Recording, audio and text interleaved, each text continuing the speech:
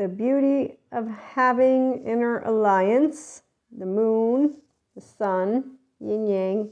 So of course we all have our lovely counterparts for those of you who are 5D mystics. And if you're in the Enlightenment Soul Age group, then you will know availability, not tomorrow or next lifetime, now. You'll know your availability to consciousness. It's pure Purusha, and that's unconditional love, and it's also pure energy, Prakriti, and that's integration in the brain.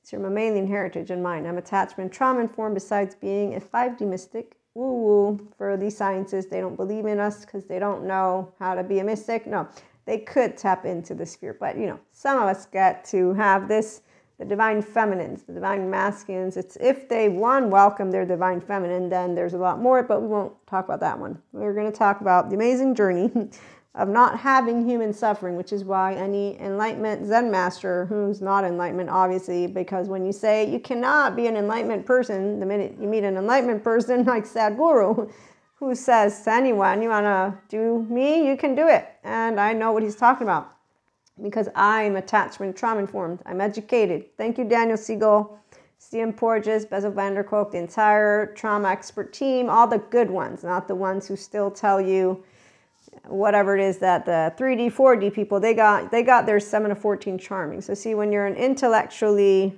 masculine, feminine, it's nice when you meet good divine masculines, excuse me, not the ones who are pretending to be. We talked about that one. Yes, the pretenders, well, they can get out of their threat response, but that's if they stop running into high-risk situations, so dating unemotionally available people. So basically, if they go and decide, oh, look, trauma doesn't have to define me. I can get a good therapist and move into my whole inner heart and become my inner child versus it's screaming bloody murder. Okay, so what I am doing in this one is quite unique because it gets tiresome to hear people not actually understand what it means for some of us to have a good relationship with what our emotions, because, what we have are misanthropists. They hate humans, dislike humans, and distrust. Then they go and quote dictionary definitions about evil spirits while acting like what they would define as evil spirits, like people who also say to you, yoga brings demons out of you, and that's another uneducated group of people. But again, because they're regurgitating biblical texts and they got some seal of approval, the people who don't come out of blinders. So anybody who's a Peter Pan and lost boys, lost girls. I'm not the smartest kid on the block, but I'm definitely not a trending topic and looking for goddesses and Venuses to tell me how men who want to, sleep with you won't marry you. And then it's really hilarious to find coaches, men coaches, who say, sorry, ladies, that's just how you can accept. And I'm like, nah, you know what? I'm going to say there's a lot more decent human beings out there versus what YouTube shows, because there's a lot of great educators that I get to find, and then there's a lot of the 5D collective finally out there like, okay, wait a minute. I'm sure they're kind of like me. They're like, what happened here?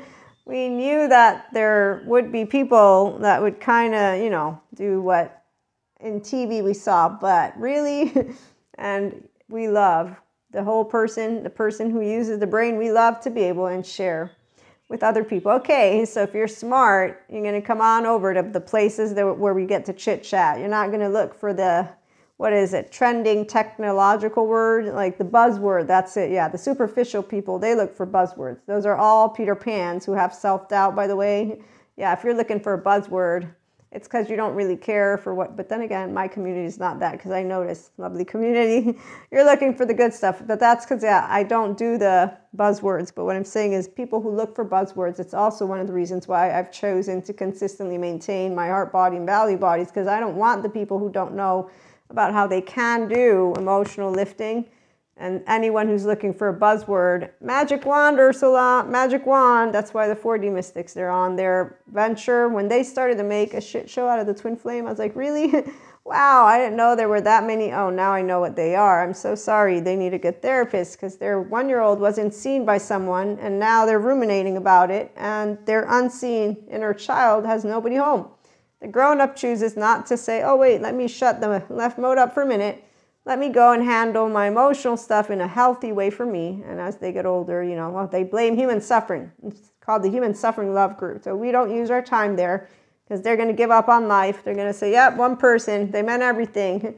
I don't know how to process it. I need to heal from betrayal and trauma. And okay, so the people who do go and get post-traumatic growth, they come and join us and share other things which are empowering. They don't do the buzzwords. Again, it's called integration of the brain. It's called I'm using my mental and my emotional. I'm like, oh, look, I'm an angry Buddhist. No, I'm a Catholic Christian, even though, you know, with Reiki and all and theologians, I'm pretty sure at one point they're going to be like, oh my gosh, is she a mystic? Yeah, I know, right? Woo-woo, pseudoscience lady. So that's because if you are smart, you will actually understand neuroscience. There's a lot of great interviews, unless you want to be a flat earther. And I love the flat earthers. I want to meet one of them. I don't tease them too much. I just use them as the example of genius brains, more genius than mine, and they're trying to prove the earth is flat.